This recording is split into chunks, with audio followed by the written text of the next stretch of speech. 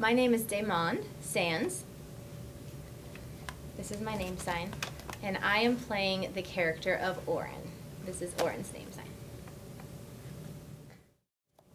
So before I worked as a wedding coordinator for my friend. I was working that wedding and I was doing everything that I needed to do, fixing things, being the coordinator. I kind of worked more backstage within the wedding the day of, making sure everything went smoothly.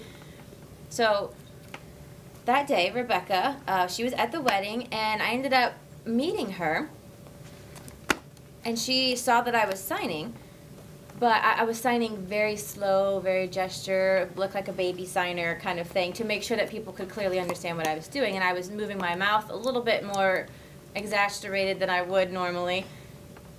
And so Rebecca, actually, her first impression of me was that I was a hearing person. And so when she met me at the end of the night after that wedding, she came up to me and she's like, "Are you hearing?"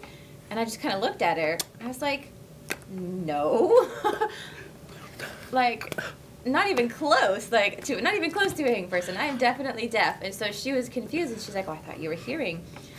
And so it was just a shock. It was kind of a funny moment for me because I was over-enunciating my speech and my mouth movements. So that's where we met. And then moving forward, we have worked together for my TV show, which is called Click, Click, Crop. This is how you sign it, Click, Click, Crop. So Rebecca's definitely very much involved with me and my passions, and we've become great friends in that, and we know each other inside and out. We have a deep connection, so it is fun to work together with her in this show. But this show, we're kind of at each other's throats in this one, but it is fun. And I'm like, "Girl, come on." So we got her here. But yeah. My name is Nancy Worcester, and I play the role of Sarah's mother, Mrs. Norman. I do play the role of Sarah's mother, Mrs. Norman, and I approached her as if she were my mother because my own history with my mother was rather tortured, and she had a lot of difficulties in her life. So I gathered a lot of things from my mother that I could use.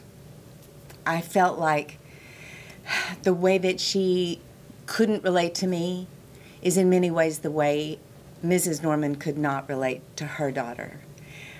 The difference being that Mrs. Norman tries really hard to overcome them, and my mother and I never did.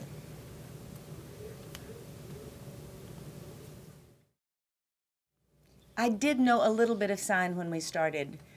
30 years ago, before I became a ventriloquist and was just kind of getting ready to go out on my own and do that as a living, I was making my extra money as a substitute teacher. And I substitute taught in the deaf class at Granbury Elementary School for 6 months.